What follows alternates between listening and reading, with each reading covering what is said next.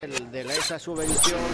Ante el anuncio del líder de Alianza para el Progreso, César Acuña Peralta, de oficializar su precandidatura para tentar la presidencia de la República, en un sondeo por las calles de Chiclayo, los ciudadanos se mostraron a favor de su postulación. Él sí tiene perfil para que sea un buen candidato, ¿no? Esperemos, Dios quiera que si se lanza, pues que gane y ver qué es lo que puede hacer por el Perú. Estaría bueno porque él conoce casi la mayor parte de necesidades que hay acá en el norte y también sur.